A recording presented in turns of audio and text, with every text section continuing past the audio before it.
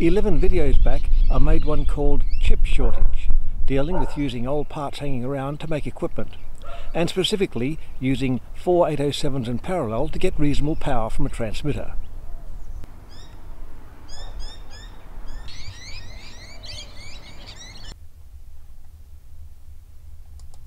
With the worldwide chip shortage, we have to make do with 75-year-old vacuum chips.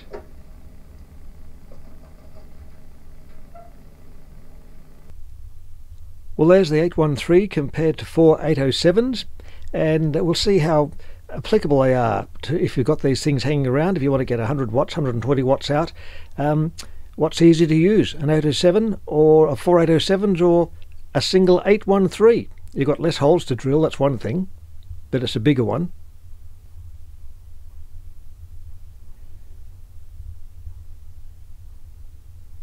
Made by AWA. Oh, this one was made just in time to miss out on the excitement of the war. Some had ceramic bases that were meant to be better. Made by various brands. Well, they do light up impressively. The thing about the 813 is it's a 10 volt 5 amp filament, directly heated, so you've got to worry about hum and balancing it and stuff, which you don't have to do with an 807 because it's independently, it's a indirectly heated filament and you can do what you like with it. So you need a big transformer. Now, I have in the past use these downlight transformers. Now these are terrible things. They were stuck in people's roofs heating up, no wonder the fires and stuff. They're so inefficient. When they're not running anything at all, they get stinking hot, and with 50 watts running for a few hours, you can't touch them. They're the terrible things and terribly inefficient. So we're not using any of those things. And also, if you use a 12 volt or 13 volt transformer, that means you've got get rid of a couple of volts at 5 amps, so 20, 15 watts or something. It's not a trivial matter, and it means you can have a hot resistor somewhere bubbling away and wasting power. An 813 has 125 watt plate dissipation, and at 2,500 volts you can get 375 watts out of them, probably maximum ratings, and 1600 volts apparently 175 watts. So that's what it is, and the filament, as I said, is 10 volts at 5 amperes. That's a square plate, that one. There's the usual shape plates. And an 807 has 30 watts plate dissipation, so if you've got 4 of them, 120 watts, so not much less than the 813, although at 750 volts maximum ratings you can get maybe 50 watts out of one. It's really pushing it, more likely 50 watts or something, or 45 watts at 600 volts or something. So still you'll get you get over 100 watts, 120, 150 watts maybe. Theoretically you get 200 watts at 750 volts, but I think that might be pushing them. So they're not going to get 375 watts, that's for sure.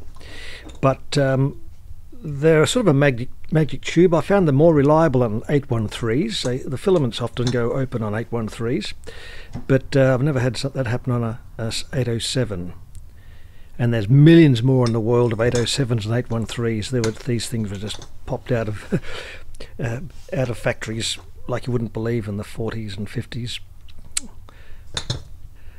The filament supply for an 807 is 0.9 amps at 6.3 volts. So 4 of them, it works out to about 22.6 watts. The 813 is 5 amps at 10 volts. So almost twice as much as 4 807s. So probably not as efficient in that respect, running these sort of powers. So this is certainly made out of a hodgepodge of equipment. There's the filter choke, filter condensers there, or capacitors, electrolytics, a power supply there, a little transformer for the grid bias, the plate coil, big transformer. Had to work out, get the right voltage, so that's all there, and that's more of the grid supply. A little rectifier built on top of the electrolytic there.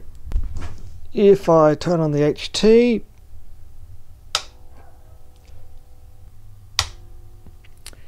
so about 120 watts or something, so it's loafing along there, and it should be fairly foolproof, or fail-safe I should say. There's protective bias, so if the drive goes, it just goes to zero current basically. And the screen current there taking about 20 milliamps. There's I think it's 30 watts dissipation on the screen for these. Supposedly a maximum of 400 volts. You can get more out of them at low voltage if you push the screen, but I don't know if it's advisable. Now if we turn the high tension on,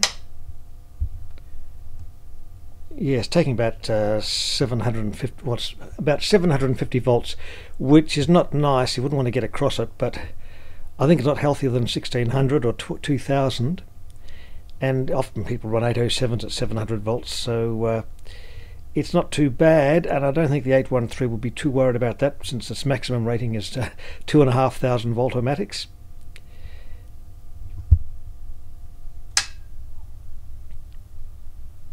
A bleed resistor there to reduce the voltage when you turn it off, so you don't get a zap later on. One thing about, if you go much over 100 watts, you end up having problems with you need big transmitting tuning conductors and everything. It's tuning capacitors. It gets very messy. You need something a bit bigger, like bigger transformer than that. So I had to use this auto transformer and try and adjust the voltage of the taps on this to get just the right thing, get about 120 watts. I could get 200 watts, but it was really too much. It was drawing too much power and the transformer was getting hot, and these were zapping over, so I had to do some things to reduce that a little bit. Of course, this is just the power output stage, the final stage. I'm using a Codan linear amplifier to give me a few watts out. Well, these are capable of 100 watts of SSB, or 100 watts carrier actually. They're pretty good devices, but a few watts out to drive the 813. Yeah, so that's driving the RF drive and the audio drive for the modulator. I've got, as usual, a public address amplifier. These are really great things. I think this is 120 watts. And I'm feeding a 100 volt line output into a power transformer. So yeah, that goes to the 100 volt line of the PA amplifier, and I'm using the 240 volt output as the secondary to via a capacitor. It's high-sing modulation sort of thing to isolate the DC. And the DC is going through an inductor, a big choke there, and that modulates the Velvy, and it works very well indeed. So if you don't have a proper modulation transformer, most mains transformers work quite well. There's nothing wrong with them if you can get the right impedances. This one's, you know, obviously it's okay at 50 Hertz, and a couple of dB down at 10k. I mean, it's nothing to worry about. They're really quite good. And an easy way out if you haven't got a UM3 or another sort of proper modulation transformer. Now we'll look at the modulation, and that's putting out 120 watts. Oh, look at that. That's pretty good, isn't it? Plenty in reserve. Can certainly overmodulate, which is what you want. That's at 400 Hertz.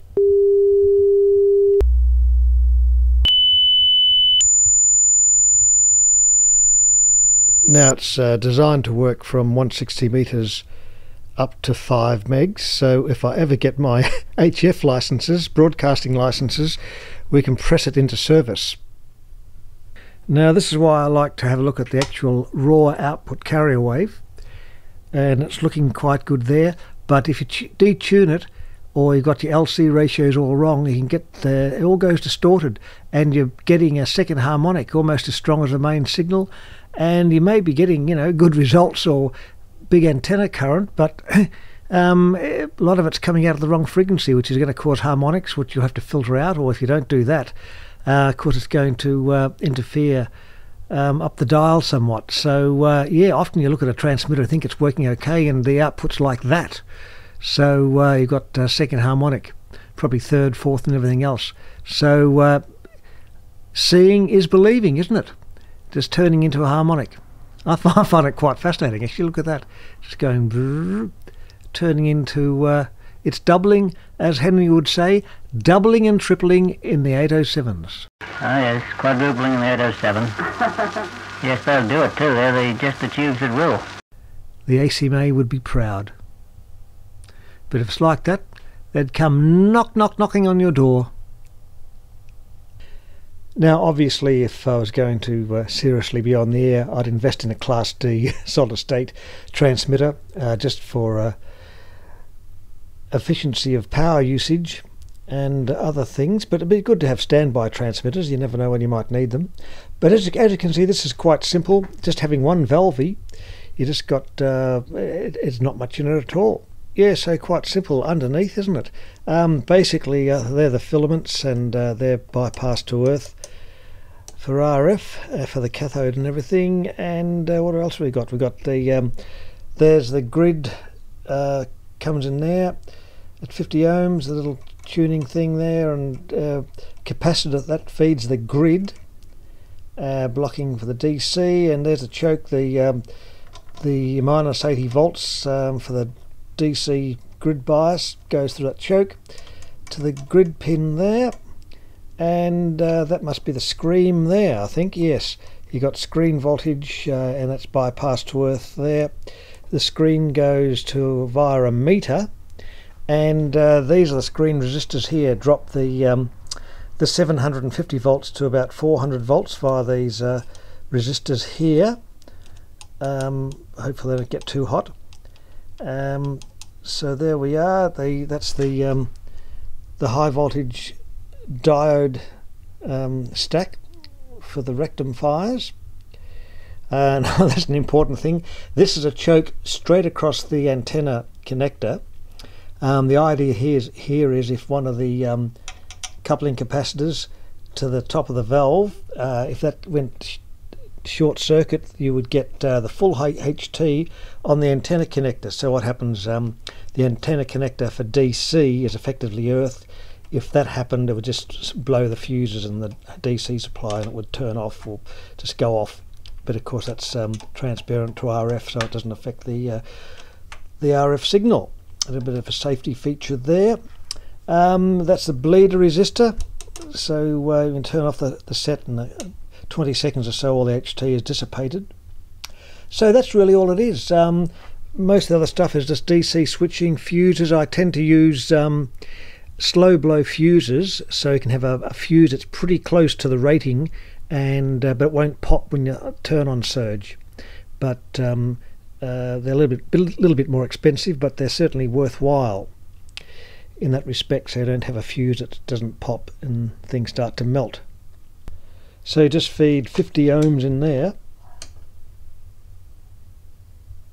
and I have another output there, an RF monitoring to feed a Crow or a modulation monitor, which is the only way to go if you want to hear what it really sounds like. That's a little capacitor there to tap off some of the signal for the monitor output. It will certainly seem to work okay. So just to compare it to one of the 807 transmitters I've built recently, because we're on war economy standard, just stick any meters in that might work. So it looks a bit, well, it looks quite good actually, quite old worldish. Yeah, that's the layout of the 807 transmitter. That's well, I was going to be totally self-contained with a power transformer. A mod tranny was going in there, but it was too small and got hot, so I've had to have an external mod transformer. But apart from that, that's quite a nice, reasonably portable 120 watt transmitter. The thing is, the Singer synthesizer, that goes up to 2 gigs actually, is actually bigger than the transmitter. But that's the way it is. Well, should you use 813s or 807s? I don't think it matters. If you've got lots of 807s, use them. If you've got 813s, they're okay too. I mean, they've got pros and cons for both of them. The sockets for the 813s are a bit hard to get, but I guess you can find them if you look hard enough. I think there's far more 807s in the world than 813s.